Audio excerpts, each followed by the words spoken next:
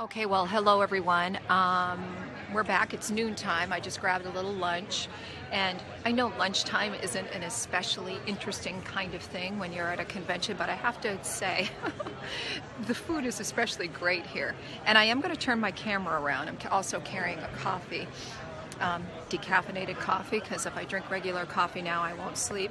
So yeah, I mean, you can see right here, like there's a little baby. People bring their families here. Very family-oriented sort of industry.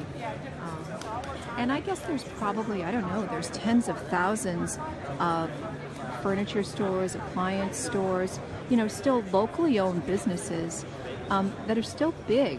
I mean, we think of like Lowe's and Home Depot and so on and so forth and whatever it is that we can do online. But this is a very family-oriented business.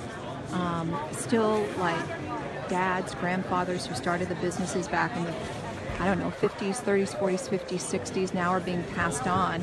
And these businesses are trying mightily to survive. And, you know, they come to conventions like this. So, you know, I would always give my pitch, of course, shop local, that sort of thing. But, you know, it is, as they say, part of the fabric of America.